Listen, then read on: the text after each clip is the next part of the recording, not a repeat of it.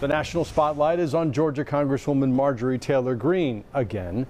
A series of offensive tweets is prompting a backlash across the political spectrum. In her tweets, she compared COVID-19 mask policies to the Holocaust. As Fox 5's Rob Durienzo reports, local leaders in the Jewish community say they're appalled. The tweet from Congresswoman Marjorie Taylor Greene is just the latest controversial remark that's caused both sides of the aisle to condemn her.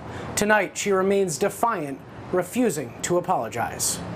A political firestorm surrounding the Congresswoman who represents the northwestern part of Georgia in Congress. This time over tweets which liken COVID-19 mask mandates and proof of vaccination to the Holocaust.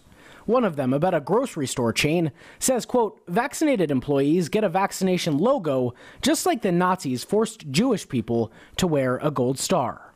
To be able to even conceivably compare the two is really disgusting. Dove Wilker, who runs the Atlanta chapter of the American Jewish Committee, called the tweet appalling, especially amid a surge of anti-Semitic attacks across the country.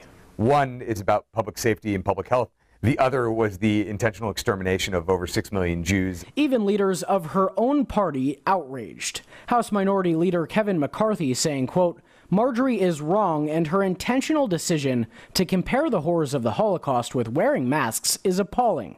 Let me be clear, the House Republican Conference condemns this language. It's so beyond reprehensible that it has no place in our country. Do you think she should be expelled or censured because of it, madam? I think that she should stop talking. Taylor Greene doubled down on the comments Tuesday afternoon, turning the tables on Democrats. She said, quote, I'm sorry some of my words make people uncomfortable, but this is what the American left is all about. Later, she tweeted this video of her to show her support for Israel.